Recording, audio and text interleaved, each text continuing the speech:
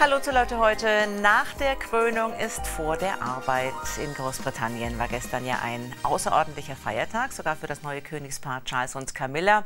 Heute hatten die beiden aber ihre ersten Termine als offiziell gekrönte Monarchen.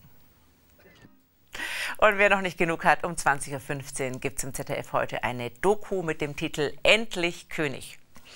Schauspieler Hannes Jennecke setzt sich ja seit Jahren für den Umweltschutz ein und ist jetzt mit Meeresschildkröten auf Tuchfühlung gegangen. Außerdem ist er Schirmherr einer Regatta, der Ocean Trophy. Dabei setzen Prominente die Segel, um für den Schutz der Meere zu werben.